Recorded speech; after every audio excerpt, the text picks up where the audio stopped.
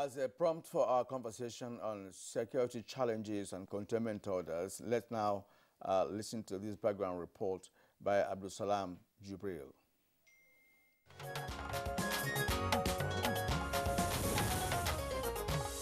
Matters of safety and security are topical issues of discourse in Nigeria today, and no part of the country seems to be immune from it. Experts maintain that the security challenge has led to the loss of lives and properties, as well as taking a toll on people's livelihoods, businesses, and the country's economy at large. More striking is the recent spate of kidnappings of school children from their schools. Towards mitigating the spate of kidnappings and other security challenges, governors of the affected states, that includes Sokoto, Kaduna, Katsina, Zamfara, Niger, Yobe, and Adamawa states, among others, have announced security measures that includes shutting down of schools in their states, as well as the adoption of the Security Challenge Containment Order. The Containment Order involves measures to contain banditry in particular and mitigate the damages it is causing to social and economic activities, as well as to preserve peace in these states. It includes the immediate closure of some roads to motorists, a ban on lorries or trucks carrying firewood from the bush, a ban on transportation of cattle, a ban on the sale of petrol in jerrycans at filling stations, the restriction on the number of passengers conveyed on motorcycles and tricycles, the suspension of the sale of some animals in particular markets, among others. While some experts maintain that these measures are laudable, they are concerned about its effective implementation. They also identified collaboration between residents and law enforcement agencies as vital to the success of the containment order.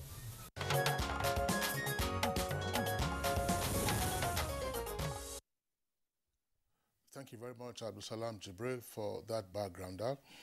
Now, to discuss this subject matter in further detail, we have with us two of our regular guests in the Abuja studios here.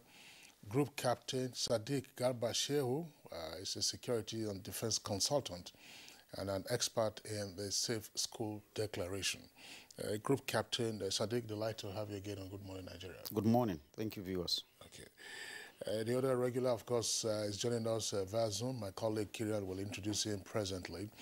But from our Kaduna Network studios, Brigadier General Muhammad Kabir Galadenchi, a security expert, is joining us this morning. Good morning, Brigadier General Galadenchi.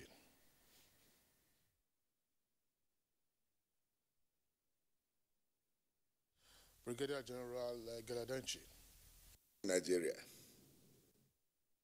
Thank you. And via Zoom from Katsina is Ibrahim Ahmed Katsina, Special Advisor to Katsina Governor on Security. Good morning and welcome to the program.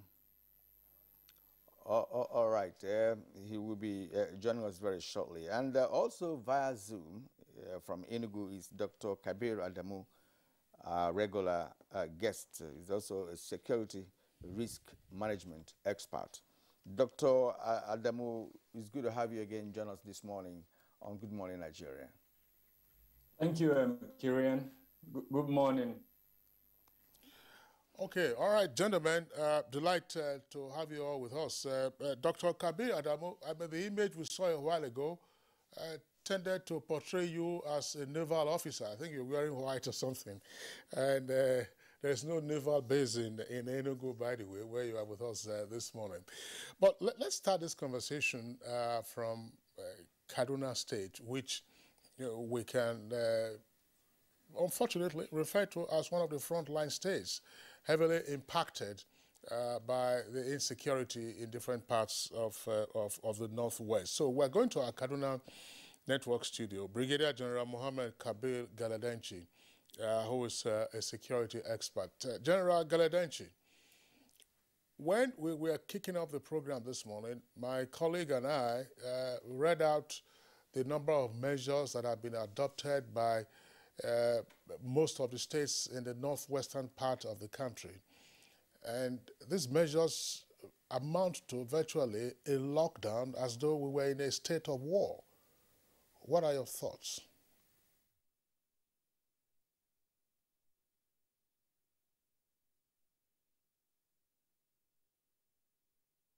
Well, I think the important thing is that there should be policies and programs that government at state and local government levels must take in order to succeed in curtailing this issue of threats. Somehow, this threat started as purely criminal issues. But as at now, what is happening is that these crimes have turned into a social problem in this country, and especially in the north here. Why do I say this? We are having a situation whereby neighbors will connive to kidnap the children of their neighbors.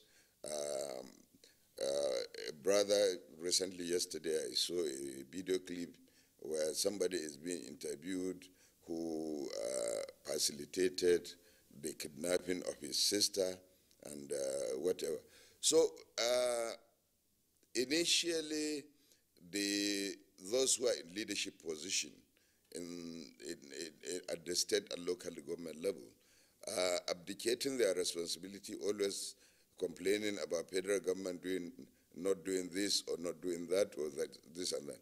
But at least thank God that they have started realizing that the responsibility for security squarely lie on them and on the policies they bring.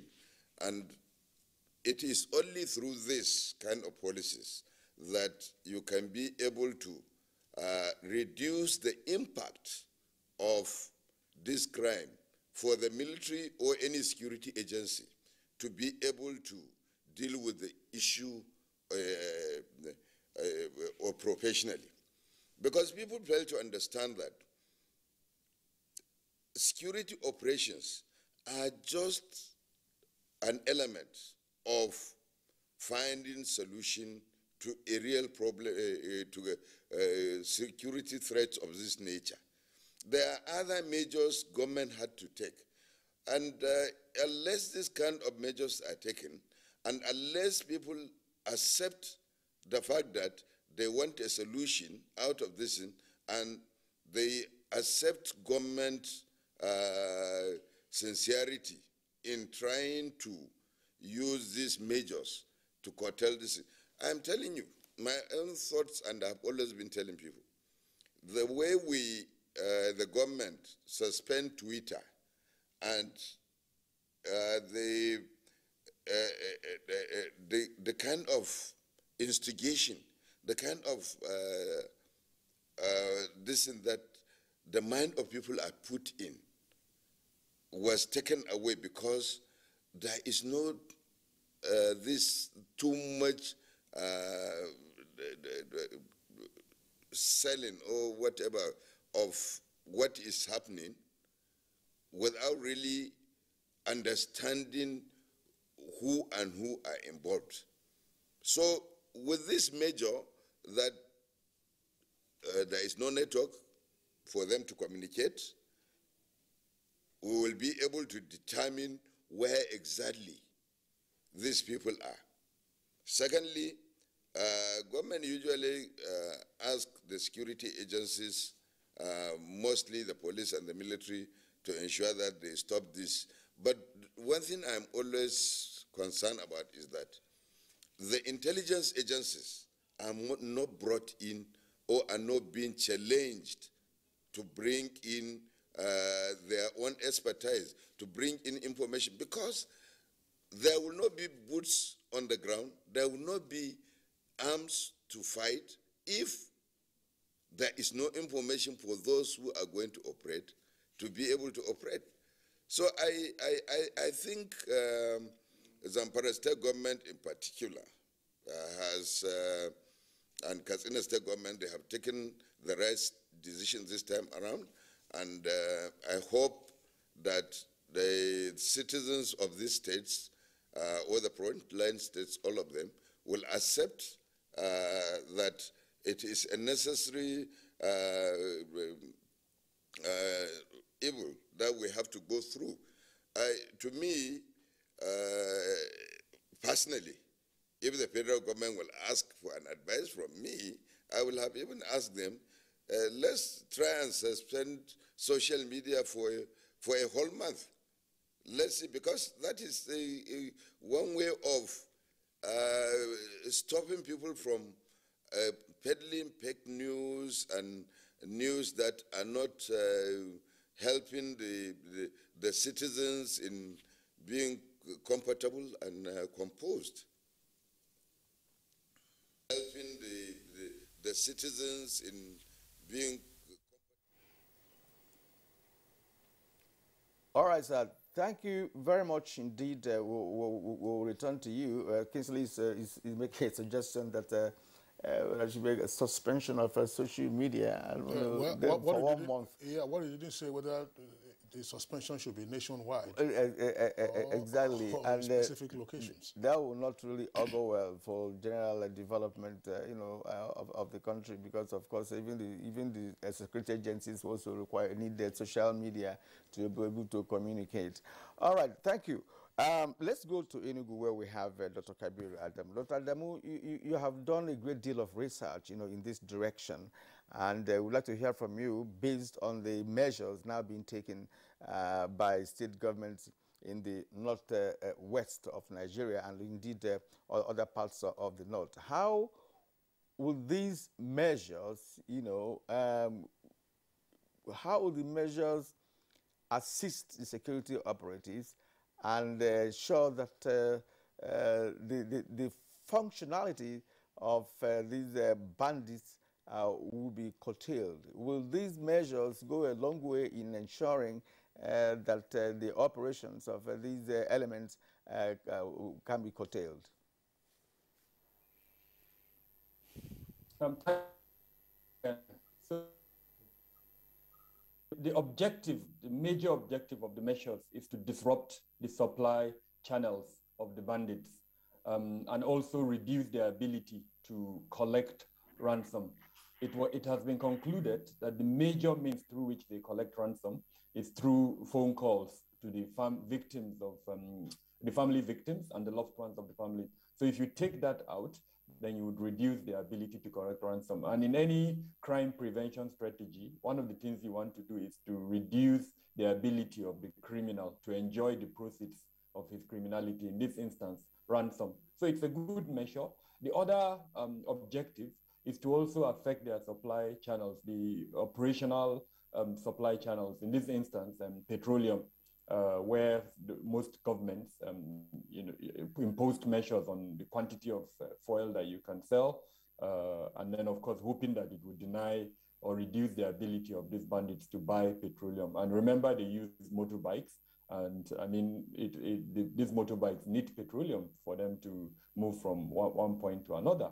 Other measures would include, ban on the sale of firewood and all that, because of course they use firewood. They are in the forest, in the bush, where there's no electricity. So one of the things they depend on is firewood. And if you reduce their ability, then of course it will affect living conditions. Then markets that were shut down, most times the cattle they steal, they come to those markets to sell them. So if you close down those markets or regulate the markets, you reduce their ability to sell products in those markets. So all of this would definitely have an effect. There are chances implemented fully, see a situation where these bandits become resilient. Now, what do I mean by that? Katsina State has imposed those measures. Zamfara has imposed those measures. Now, for both states, they share a common border with Niger. And so all of these containment measures that I've mentioned, there is nothing stopping these bandits from crossing over to regions and neighboring communities in Niger, as an example, and accessing all of these things, including the telecommunications that were. Likewise, the neighboring states, and already we are seeing that happening, where they can move out to those neighboring states and access telecommunication. So even though I can see the objective from the standpoint of a security practitioner, I also can see the gaps, and the likelihood of these criminals also seeing the gaps is extremely high, since they're operating in that environment. The other end of my analysis is the front end of intelligence. And I'm very happy the co-discussant in Kaduna brought in intelligence. Surveillance, both electronic surveillance and visual surveillance, are aspects of intelligence. One of the questions that have arisen is, or why don't you sieve through those GSM communications and gather the intelligence that you need for operational purposes? When you ban, you also affect the local citizens. And when you affect the local citizens, it means the possibility of them supporting your containment measures would be reduced tremendously. If instead you sieve through the communications and gather the intelligence that you need for operational purposes, then it means your containment measures will be targeted at only the criminals and not this general containment measures that is affecting everybody in that community. Now, the consequence of allowing the measures to affect everyone in the community is that, unfortunately, it affects the ecosystem. And when it affects the ecosystem, it allows these bad guys to recruit from that ecosystem. And perhaps in the course of the conversation, we can expand on this level, but it's something that we're monitoring already. We are aware that there is a massive support for the government measures, but then the possibility of that support waning over time is also extremely high. Okay, thank you very much, Dr. Kabir Adamu, for your insights. We'll get back to you. Let's come to the studios now, where Group Captain Sadiq Garba Shehu, of course, has been listening to the comments of the other two guests.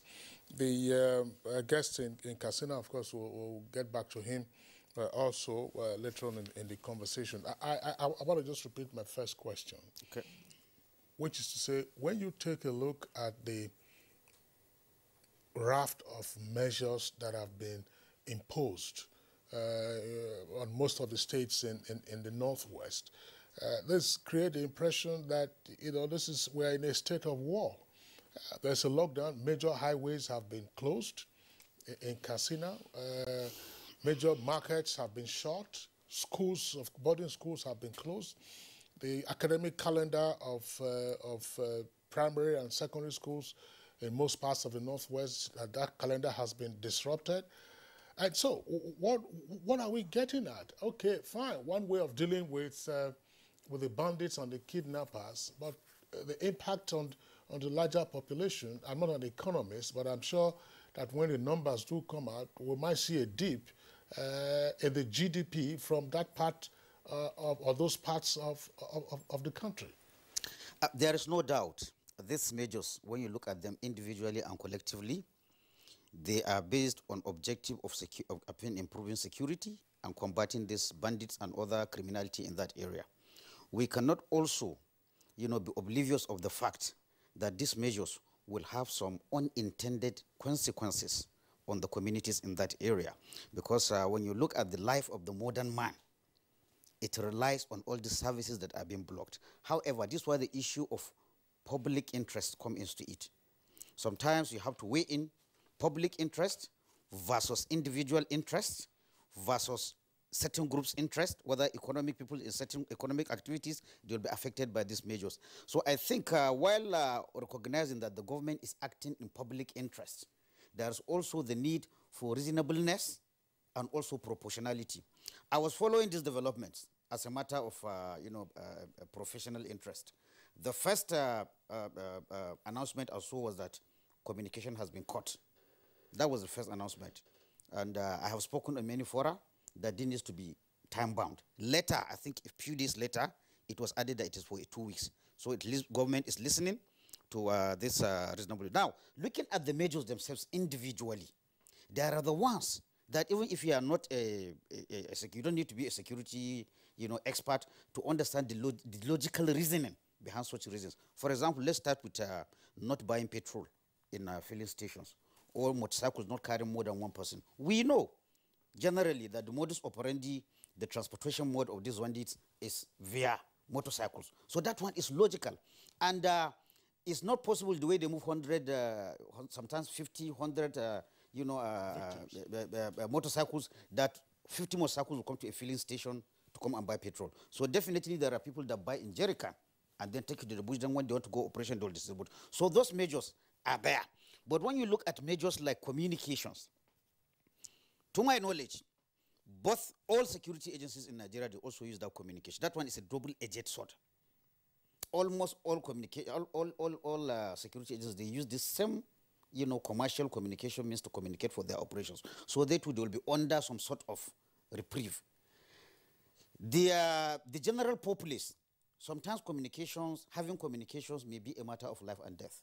You could have a woman that is delivering, you want to call a doctor, you may have accident. So these are some of the issues. So for the communication aspect, it is really a double-edged sword that in as much as it will constrain the bandits from, because I think the reasoning behind that, plus the ones that Dr. Kabir said, is that informants are informing the bandits when military or security movement, they will ahead of time. There is that. There's also the issue that they use it to negotiate ransom. But then we also have to look at this aspect of, the effect on things that have to do with life and property, the effects on commerce and the rest. If you look at closing of schools also, you could say something for it. It is clear that these bandits find schools very attractive. They will go and pick. But at the same time, like Mr. Kieran said, there is the issue of disrupting the school calendar. So it is a balancing act. In the long run, you are looking for something that, that is a balance. What does the average man in Zamfara, what does the average man in Sokoto or Katsina, what measure would, while considering, will serve best his interest? We may not have the best measure. We are looking for the least worst measure. We are looking for a compromise measure. But in accepting these compromises, again, we have to look at the community. What do they want? What is the situation? Sometimes when you take different considerations, okay, when you take school, we need schools. It is in public interest for schools to remain open. It is in public interest for markets to open for economic activity. But it is also in public interest to stop the banditry that is killing people. So it's a weighing equation. And as we go, and some of the issues in my research, like this cutting of communication, honestly, I could not find any example in Nigeria or elsewhere where cutting communication was used, as a means of the same. But again, that does not stop us from experimenting. In fact, what you find in other terrains is that communications, when you watch one of my favorite channels on FT is crime and investigation. Most crimes is through telephone calls. You need the man to make telephone calls. You identify where he met. I know we tried this. I don't know where the NCC project has stopped, because some making a call, even the bandit making a call to negotiate, if you are well equipped, it is an indicator of where we can get him. You use the mast. Every call bounces from a mast. You check where the mast. You check the text. So maybe it is our low capacity in applying technology. But then something again with public interest, sometimes you calculate it ex ante. That is before the fact. We predict some of these measures, like I said, are logical. Some are on trial terrain. Like cutting of communication to help, to me, as a researcher, I think it's an on trial terrain. We hope that it will bear, fruits, and then we will continue using it. But it is an on trial terrain. I have never read anywhere where this was used because so many things are there. I said, even solving crimes in most countries, what is telephone calls? It's the calls that the people make. But I know NCC started a project of registering SIM cards, which will help us to locate. So we have to go back. We have this tendency of starting something and stopping. In Gulf War II, when President Bush Jr. Invaded Iraq on the alibi of weapons of mass destruction being stored by the Saddam Hussein regime, and therefore the objective subsequently became one of regime change, one of the principal targets of the Allied forces led by the US and Britain was telecommunications. Yeah, exactly.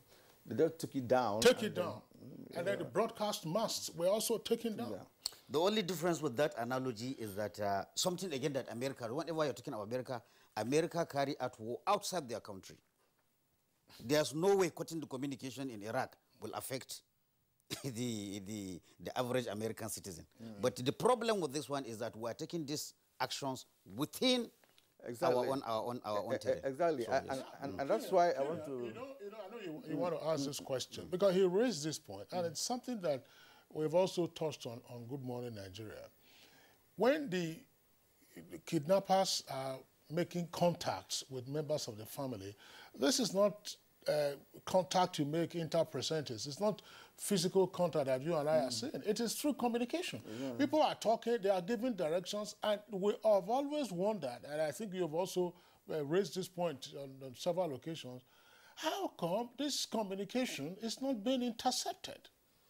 Yes, that's a very important question. Why is not intercepted? And as you Garbashi just said now, that you know, perhaps because of the low capacity in you know, applying a technology, in doing that precision technology, so that you can pinpoint and get, look, this is where these people are located. Right. Okay. Now let's go to Katsina. We have finally you know, established a contact with our guest in Katsina via Zoom, and that's Ibrahim Ahmed Katsina, a special advisor to Katsina Governor on security. Good morning and welcome to the program. Good morning. Sorry for the network problem we've been facing here. All right, thank you. And let me also ask you this. Well, Katsina is, of course, one of the epicenters, if you ask me, with respect to the issue of kidnapping in this country, despite all the efforts being made by both federal and the state government to curb that menace. Now, some measures have been taken, you know, by not just Katsina, but other state governments in the northwest area. But let us know what could be the impact of the measures taken by Katsina state government, and why should the government take such measures? Of course, you are in the terrain, and they understand exactly the operational method of these criminals. Why the measures, and how far do you think these measures can go in ensuring that we curtail the menace by these kidnappers? Well, as explained by the experts there who have done justice to the topic, the issue is that we made vulnerability assessments to see which are the areas these criminal elements are using to deal with us. And that is why we came up with this economic blockade, because in a warfare like this, there are various strategies to evolve in trying to deal with the enemy. And one of these is the economic blockade. You know, by blocking fuel supply to them, we're demobilizing them. They cannot move freely as they used to do. And by cutting communication, as earlier explained, they cannot link up with the relations of the victims of their kidnap. So these measures are intended at making them incapable of acting the way they used to do before. And for now, we have started seeing the efficacy of these measures, because most of their motorcycles that they are using now have been abandoned in the bush, and the ongoing military operation is helping in mopping up these remnants. So in essence, the reason why these measures are introduced by the state government is to ensure that the means these criminal elements are getting supply of fuel, are linking up with people, and even the economic activities, like the banning of this truck selling firewood, is essentially meant to stop people from giving them fuel. Because most of these trucks that are taking firewood to the bush are those that smuggle fuel to them, they smuggle arms to them, and the rest. And also in the areas of our relations with our neighbors, especially the Nigerian Republic, we're also in contact with them. They're also trying to block their communication access there, because it's something that when you do not network with your neighbors, you hardly succeed. And that's why the good development is that the Northwest governors, Zamfara, Katsina, Kaduna, Niger, and the rest that came up with these measures did it deliberately to suffocate the means these bandits are accessing, any means of livelihood that is making them viable. So these strategies, we have started seeing the positive effect because it's biting harder on them. They are abandoning their motorcycles, they are trying to relocate, and the military operation that is cordoning the area is blocking them from moving out. So if these measures are sustained sooner than we expect, the problem will be over. Because I'm sure had it been we started with these measures earlier, this problem will not have lasted the way it did now. So I'm assuring people the way we have started now, we've started in a good footing, and with the cooperation we're getting from members of the public who have understood that these pains are not deliberate. Actually, people are making sacrifices in Katsina. They don't care about the suffering they will have now, but they think of the long-term effect, that as long as this problem is over, people will be happier now. So people are making sacrifices to team up with the government by giving us even credible information. They don't care that the communication is cut off.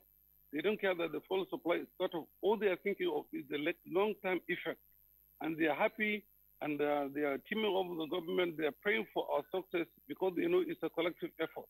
This war cannot be won without collective support from members of the public who have understood, because we have explained to them that these measures that are being put in place are not deliberate.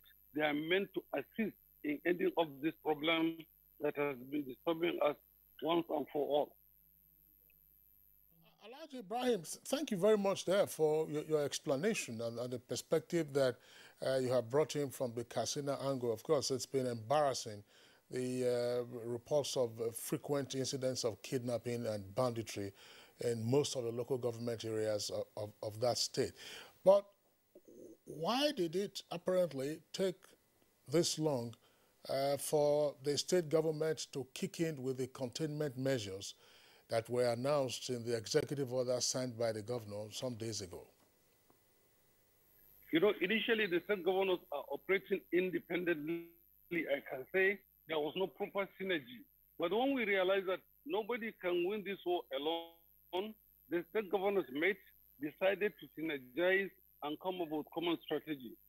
And now it has started paying off. Because initially, you know, the state started its own program, Zamfara is doing its own independently, Kano, Kaduna, and the rest. But now, the governors felt that without synergy, these criminal elements are exploiting their differences in security strategy. And as the security experts have said, in security operation, unless you synergize, unless you have partners that will help you to do the needful. So the governors now have realized that it's better late than never. Let them come together and evolve common strategy that will assist them in ending this war so that we have collective peace and security. This problem, these people that are given, hello? You are on, we can hear you. Like these people, yeah, we are neighbors.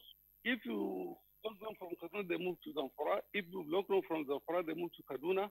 So, but now that we've put in common strategy, common containment measures, definitely it's a good development for us. We have seen the essence of synergy that once we team up together, we achieve success in a greater form.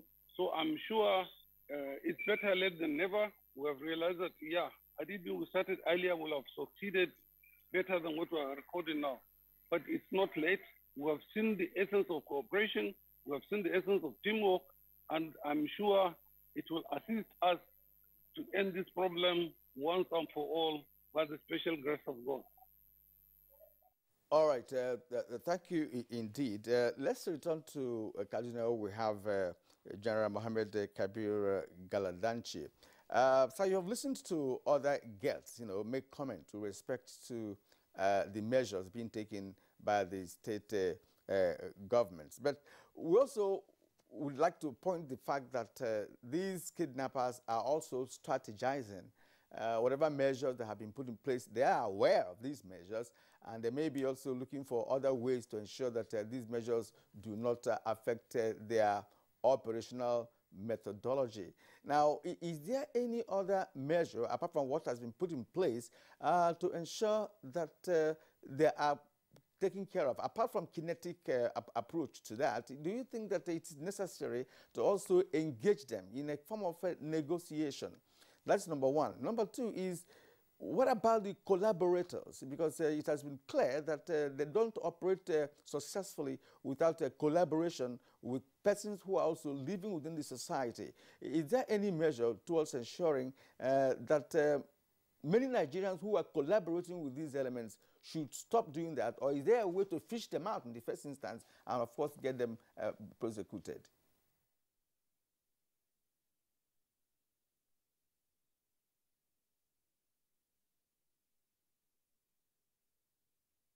Thank you so much for this question.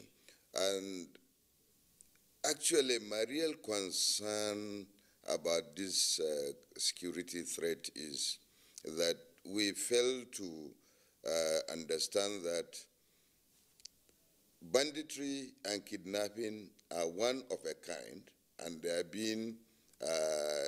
becoming the problem. But there is a social angle to this. This social angle is that because of the way these things are being publicized, especially on the social media, whether they are true news or they are this thing, it affects the psyche of the citizens. One, you find out that, like I said earlier, there are a lot of instances of kidnappings, this and that, they were created based on the information that are being transmitted by different medias to people who have some criminal inclination, but they didn't know how to do it, but because of the way they are doing it. And that is why I said, if you can reduce the communication on the social media, you will reduce the pressure on the people or the instigation of the people on how to do this. Secondly, I spoke about intelligence. Like you said, there are people who are collaborators. You can imagine a person has been kidnapped, and then somebody within the same community will stand up and start saying he is going to be the go-in-between, the negotiator in payment of these monies. And nobody is trying to look at this negotiator. What is the relationship between himself and the people who actually did the kidnapping? We have a case of somebody here in Kaduna that was kidnapped, and he was killed later after payment of ransom. And some few weeks later, his neighbor started building a house, and there were reports, and he was arrested. So there are other measures that will be taken in order to isolate these crimes of kidnapping and banditry from normal social crimes that have been created by this. And the only way you can do this is by really controlling means of communication across the nation, so that people are not put under excessive pressure of something that is not directly happening, directly impacting on them, and everybody is like. So right now, I want to suggest that in addition to some of these measures, I think if we enlighten the governments at the lowest level, decides to go on enlightenment to the general public about their own responsibility in terms of security, by providing information, by making sure that the citizens within particular environment are aware that they should be people to report everything that they have seen out of place. Like this issue about carrying firewood, charcoal, and most of them. You will see that in local communities, the members of the community are there, but these things will be coming into their areas by 11 o'clock, 12 o'clock in the night, which they should take responsibility over and stop them from actually uploading those things unless other people are there to supervise what they are uploading and what are inside those vehicles.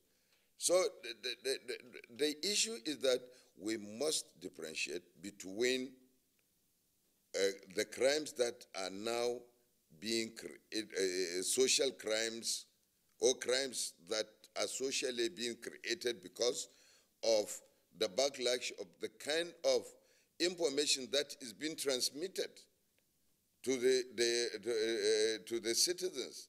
Whereas in most countries there are so many things that criminally they are committed, but the media is responsible enough to know what to report and what not to report. In our own climb, with the social media, people will be reporting details. Even the police, the last time we spoke with some of them, I told them, there's some of this, when you come out to explain or to publicize what you have achieved, you don't have to be showing how guns are being stocked inside vehicles or how a crime was committed, because somebody is there, is ready to learn something out of what you are doing and try it somewhere.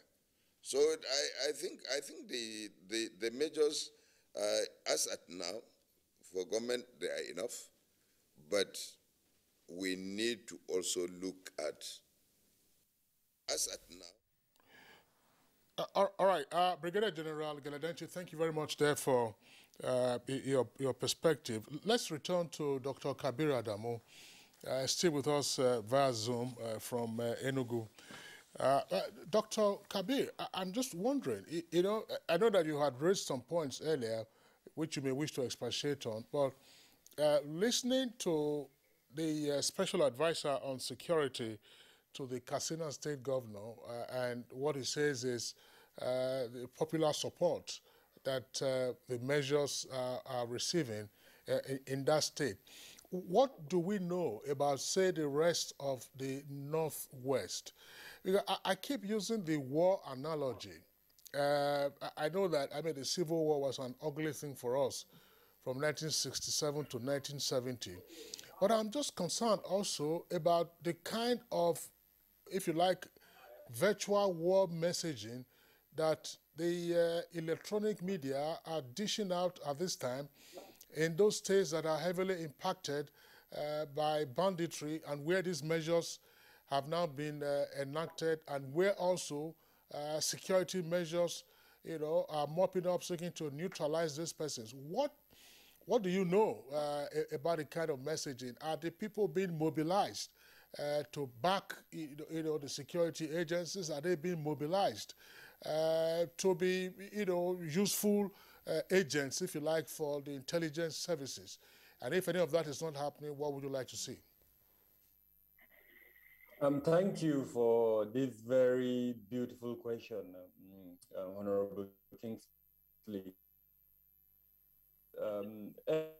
Been done, but I am of the opinion that more effort is required in advocacy, in sensitization, and in strategic communication.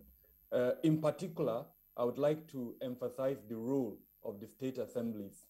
I don't want to go into the legality of the containment measures because most of them were passed by executive fiat from the governors. Now, in a democratic setting, you would want to think the state assemblies should play a role in this regard, especially in this efforts towards advocacy, towards sensitization, and towards putting in place palliative measures to reduce the effect and consequences on the people. So in that regard, I'm hoping to see improved effort by all the state governments in making sure that the state assemblies, there are various ministries of information, and where they have components of the National Orientation Agency, they would go out there, engage in advocacy, engage in sensitization. And I must commend NTA for providing this platform, because I'm sure a lot of residents in those locations would be able to see this and understand what is happening from a non-partisan point of view. Everybody gathered here to an extent is non-partisan. So our views most likely would reach them in a manner that they would understand and appreciate. Now, to that extent, what is the consequence of public support to an operation like this? Frankly, it will be the decider between whether the operation will be successful or it will not be successful. There are not enough boots on ground to ensure an enforcement of these measures. That's something that all of us, I think, here would agree. We do not have enough military or security personnel to enforce this. So the only way to get it successful is to ensure that the people themselves own the measures. In other words, they support government in implementing the measures. And how can they do that since they are not armed? Is by sharing information. And the barometers that my consultancy is using, which is Beacon Consulting, we do what we call atmospherics whenever these types of things are happening. And I can tell you, as at yesterday, the barometer indicated almost 80% support at the state level for the measures. In other words, the generality of the citizens in Katsina, Zamfara, Sokoto, and to an extent Kaduna are extremely supportive. 80% were supportive of the measures. But my point, and I want to emphasize this, if these palliative measures, the advocacy and the sensitization we have advocated is not done, then that 80% can change. Mainly because, a hungry person can easily be influenced. And right now, those measures are affecting the ability of people to feed themselves. And remember, the bad guys are also there. And when I say bad guys, I'm not just talking of the criminals or the bandits.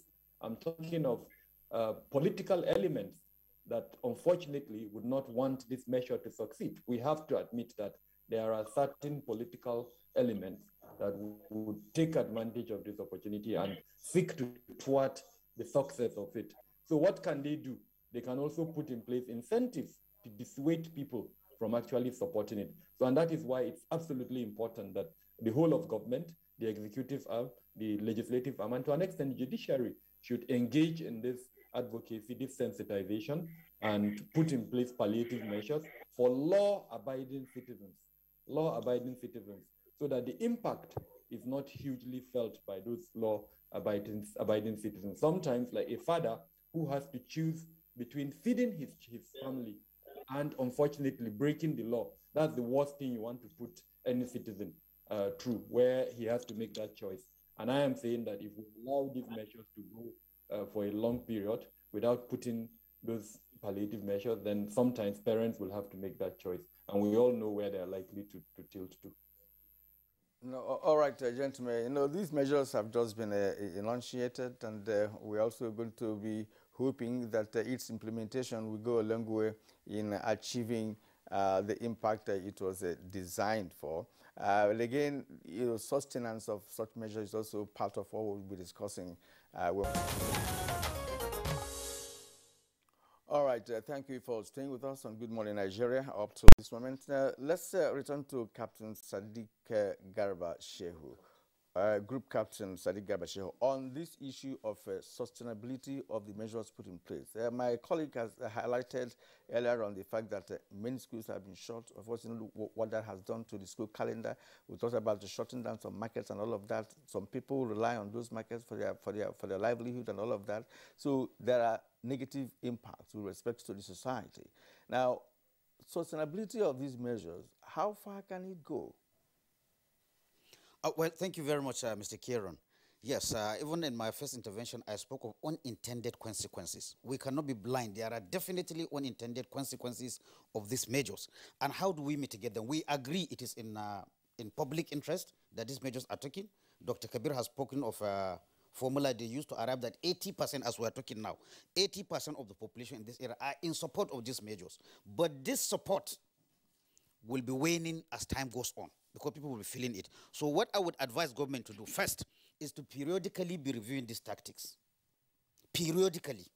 Be reviewing them to see what needs to be changed, what needs not to be changed. And again, it is my opinion that not enough advocacy has been done with the people when these measures were decided. There's need to inform the people that the government, we may take this for granted that people know, but it's not everyone that will know. We know these measures are going to cause hardships, but please, we are calling on people's understanding that these measures are necessary. You periodically review them. You also, I want the security agencies. Like I said, some of these measures, this is the first time we are trying them in Nigeria. This is the first time we are trying them. Lessons learned should be documented so that when we have such a crisis next time, we'll know what worked, what didn't work. Definitely, we must be realistic. It's not everything that will work out of these measures. Some will work, some will not. Another thing I would like to add, there are additional measures because Mr. Kieron, you spoke as the military or security is strategizing, the bandits are also strategizing. Drawing from my experience during the fuel crisis, where I headed a fuel intervention measure in Kano, we want to stop them from buying fuel in jerrycan, which is good because they are motorcycles will need jerrycan, but there are other measures that the security agency should look out for. One motorcycle buying multiple times from a filling station, or one vehicle returning multiple times to buy fuel in the filling station. Vehicles having extra tanks below them. A vehicle will be taking fuel for about 20,000 naira. There's something wrong. So we have to find a way, either by introducing, in war situation time, people introduce ration cards. Every vehicle should have a ration card. I mean, a ration, what are you going to buy? Any filling station you go, you must show that to know when last did you take fuel. These are extraordinary measures, we should look at them. Another important measure, motorcycles. We should take registration of motorcycles as serious as we take the registration of motor cars in this environment. Motorcycles, between people selling motorcycles, dealers of motorcycles, there should be a requirement for anybody purchasing a motorcycle before the final release, he properly identifies himself with address, NIN number, and what everything. We should take that very serious. I would also like to say that we should interrogate ourselves. One of the reasons for cutting communication is that bandits get informants. We should interrogate this governance element there. How is it that bandits can get informants, but our security forces cannot get informants? It is a question. How is it that the informants have more affinity with bandits than they do with our security forces? Here again, our intelligence agencies, I would like to call them back to go back to what I would call old school intelligence. While I was growing up in any major hotel, in any major motor park, in any major Ashawo house, sorry to use that word, in a public TV, they have intelligence people that are there. They stay and mask with the people. We should go to this. Sometimes there's nothing that beats human intelligence. You need to have people. These markets were closing. The security agencies have enough resources to plant people in those markets. You could plant a cattle dealer in that market. You could plant all sorts of people. It takes some money, but it takes some innovation. We should go back to this old school intelligence methods. Again, I've spoken about more communication with the populace because definitely, like we said, the populace to support these measures is very necessary. 80%, as Dr. Kabir said, is very good. But the longer you go with these measures, the more people will start complaining. And naturally, Nigerians are not even the most patient of people. So I want, these are the things that I would like to say. And palliative measures. Palliative measures. Now, I gave the impression that, I gave the example that if somebody has somebody who is seriously sick, a woman that wants to give birth, if somebody has an accident, normally it's telephone he will use. He doesn't have that telephone. So how do you solve those cases? I would like to see more patrols within the towns so that you find people distressed. If possible, if the government can hack it, have more ambulances going around so that people that have distress cases, you can contact them and give them support because now their means of communication with these essential services has been cut off. These are some of the issues I just want to add. Group Captain Sadiq, thank you very much for the additional suggestions you have made, of course, along with the other guests. One particular one of interest is registration of motorcycles. I wouldn't know whether my colleague Kirian and I were on set. Yeah, we discussed that. On Good Morning Nigeria. It was a full topic. The president of Okada Riders Association was our guest. He was seated on the opposite chair here. The VIO director was with us, and several other guests. And the issue was discussed extensively. But even here in Abuja, that's the capital city, you go to some locations and you see motorbikes that have no number plates. No number plates. They're all riding and then picking up. So that you can use it to commit any crime, abandon the bike and go away. And so we have had instances with the mass abductions in recent times where the kidnappers have been so audacious as to be requesting for new motorbikes as part of the ransom to be paid. Exactly. Okay, gentlemen, let's try and link up again with Alhaji Ibrahim in Katsina, Special Advisor to the Katsina State Governor on Security. Alhaji Ibrahim, I'm wondering if you heard the suggestions made by the other guests. One or two of them I would like you to speak to right now. Namely, what is the nature and intensity of advocacy using the public media, that mostly radio, and if you like television, in your state, for instance, to get the war messaging to your people, to say galvanize them, to ensure that the support that these measures have elicited, that support level doesn't wane? That is one. There's also been the suggestion by Group Captain Sadiq that, okay, where you have a blockade of this nature, imposed, of course, for good cause, then there ought to be official responses by way of increased patrols, the deployment of ambulances and all that, and more importantly, as Kabiru mentioned, palliative measures. If persons now are having their economic, that's to say law-abiding citizens are having their means of livelihood disrupted, how do they supplement their living? Well, actually, it's an excellent suggestion.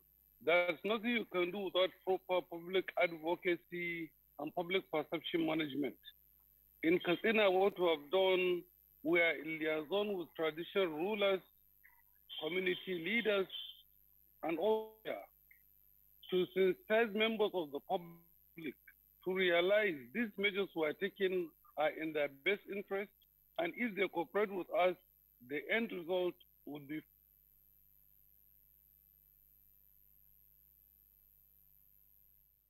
well, we are beginning to have, you know, the glitches there in the network that has already established Ibrahim for this conversation.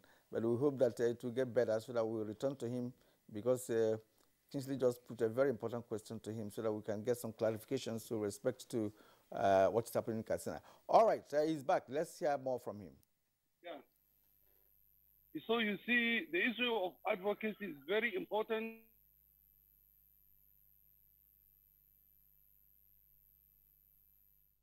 All right. All right. It had persisted. We were still believing that something will be done to re-establish him one more time for that important question to be answered, because Katsina, of course, is one of the epicenters of this kidnapping in Nigeria. Almost every other day we hear about the kidnapping in Katsina. Let's get Dr. Kabiru Adamu once more. Dr. Kabiru Adamu, what I want to ask you now has to do with the issue of if success is recorded based on the measures now being put in place by these number of state governments. Assuming we begin to have, you know, kidnappers or rather bandits surrendering to government, you know, these are Nigerians and they are in their thousands. You know, should there be any kind of also a measure to contain them in terms of skill acquisition, because some of them don't have any skill. Some of them, as we hear, have been cattle rearers for, you know, for a number of time, who abandoned that business, and of course they took up banditry as a way of life. If in the long run these measures begin to yield fruits and they begin to surrender and what have you, what would government do, you know, to ensure that those people are taken care of? If you like, I use your word, the palliative measures or other measures that could be used to say, okay, fine, you have abandoned this job. Okay, now this is what we're going to engage you with to see whether you can become a better Nigerian.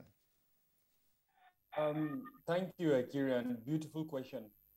I have in the past advocated that we should come up with a framework, and this recommendation was specifically made to the Office of the National Security Advisor, a framework that will guide these states where banditry is endemic for host banditry.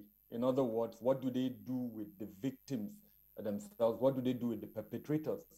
Now, in my opinion, and lawyers can correct me in this regard, I do not think the state governors have the powers to grant amnesty to the nature of criminality that the bandit commits.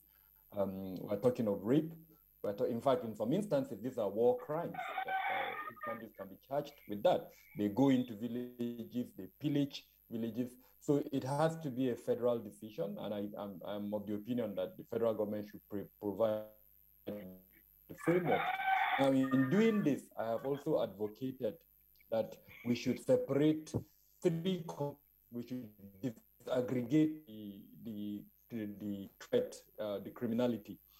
Farmer herder violence, militias that are associated with farmer herder violence, then gunmen that commit acts like kidnap for ransom and other criminality that we all detest. And then lastly, what I would call political bandits who are being used, unfortunately, by fifth column within the society to achieve objectives. Now, the first category, as far as I'm concerned, we grant some level of support for reintegration and post-banditry. The other two categories, I'm of the opinion that we should use the full wrath of the law to prosecute them for the offenses they have committed, for a lot of reasons. Number one, to serve as deterrence for others who may want to follow that path. Number two, to ensure that we maintain a society where the semblance of law and order, we ever decides to use the gun, we now talk about granting, it will not augur well for the future of this country. So I am of the opinion that we should disaggregate the challenges and approach it in that way. Now, having said that, if the government comes up with a framework for addressing this challenge, unitedly by all the states involved, what would happen in terms of rehabilitating or prosecuting the bandits that, or whatever category that the persons that decide to give up on this would happen. The truth of it is, the three components of government would have to play a role: the executive arm, the legislative arm, and the judiciary, in terms of agreeing at state level. Now, remember, the federal government has decided on the framework. At the state level, they would have to decide whether to implement that framework fully or perhaps to variate it to meet their own local requirements. In summary, I am of the opinion that yes, there may be a need, but not for all of the perpetrators of this act. We need to separate between the hardened criminals, those who have committed offenses that are of a federal nature, and those who have even violated international criminal laws, as it were. Dr. Kabir Adamu, thank you very much there for your perspective. The legal issues you have raised are quite germane. There's no question about that. But simplicity, I mean, rape and kidnapping, that's to say, just rape and kidnapping on their own, these are state offenses. But the nature of banditry and kidnapping and allied offenses that we have seen in recent times, the nature would tend to amount to levying war against Nigeria, against the Federation. It would also tend towards acts of terrorism. At least, there were reports of a jet of the Nigerian Air Force being shot down by one of these bandit elements. So those, obviously, I mean, in drafting the charges, that I would imagine will be a federal offense, and therefore a state government cannot purport to then grant amnesty. That's by way of prerogative of mercy. But again, we're just talking about the containment measures dealing with all of this person. I want to come back to Group Captain Sadiq. Group Captain Sadiq, we're on the home stretch for this. Yes. I know. So you will have to condense, your response. One point that I want to ask is as follows, and I had cause to raise it here when we're doing our newspaper review. Yes, all of these efforts have all been thrown in now to get things, under control. But I've raised the issue of responsibility and accountability. I want to link that to the intelligence gathering, the old style intelligence gathering. If mass abduction happens in my jurisdiction, I should take responsibility in the first instance. I should be held accountable. So in a state where there has been mass abduction, you would expect the head of the police in that state to take responsibility. You would expect the AIG in charge of that zone to take responsibility. You would expect the director of the DSS to take responsibility. You have a brigade, or if there is an Air Force command, they have their own intelligence units. I'm not saying that each of them, you put them in the dock, but they must take responsibility for what has happened in cases of mass abduction, which means that there had been a failure somewhere. Why did that failure occur? And how can you stop such failures in future? Because it is so easy to say, it's kidnappers, it's bandits, and therefore, you push responsibility virtually to nobody. Thank you very much. This issue you raised, I think it has bearing with all domestic operations that are carried out and what is the chain of command whenever something is happening in any part of the country. Right from our constitution to all the, whether you said national defense policy, national security policy, there are still some gray areas. In fact, related to this, you could see what happened during the infamous, let me say infamous, NSAS project. There was a lack of clarity from whom does the commander on the ground take this thing. Without taking us back, what happened? The Lagos State government initially said they had no hand in bringing military here.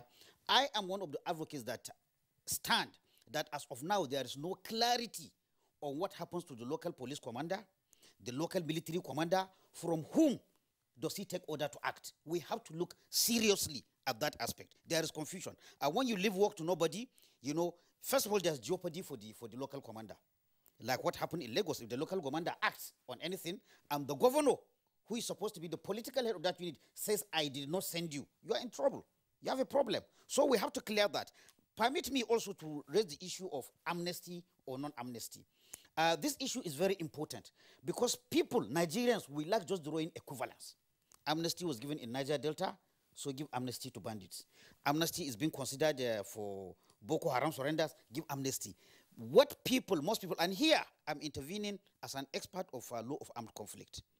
These are two situations. The law makes clear distinctions between security issues. There is one that has raised to the level of war or armed conflict. There is one that is at the level of criminality.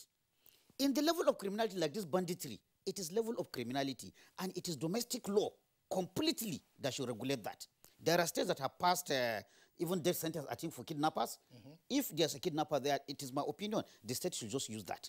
But when you talk to armed conflict, it is being regulated by an international, international law, non-international accord like we're having. So it's non-international armed conflict that talks about amnesty. Even then, amnesty for certain group of Boko Harams or whatever insurgency you're talking about. As far as criminals are concerned, domestic laws should be applied and they should face the full wrath of the law. I would not support the idea of talking for amnesty for bandits. Well, there's no basis for that. Let's leave it at that. I think we should, have another round of this conversation, for us to touch on a number of issues that have arisen, based on this discussion today. Now you're beginning the issue of criminals and terrorists and what have you. But to put together, a layman could say, look, they're all criminals. Exactly, that's what people are saying. They abduct, they kidnap, they kill, and what have you. But that's not the view of the law. Well, fine. Yes. Well, we made the law. Yeah. All right. Okay, we have come to the end of this edition of Good Morning Nigeria, and I would like to thank all our guests for being here this morning. Group Captain Sadiq Garba Shehu, Security Defense Consultant and expert in the Safe School Declaration. We thank you for coming. And from Kaduna, we had Brigadier General Mohammed Kabir Galadanchi. So we appreciate you for being part of our program this morning. And also, we had Ibrahim Ahmed Katsina from Katsina via Zoom, Special Advisor to Katsina Governor on security. We thank you for your insights. Of course, time didn't allow us to get more from you, as it were. Also, via Zoom, we had Dr. Kabiru Adamu, security risk management expert, who reached us all the way from Enugu, the coast city. Gentlemen, thank you so much for being part of our show this morning. All right, now this is Good Morning Nigeria, and we are, of course, winding up the program. And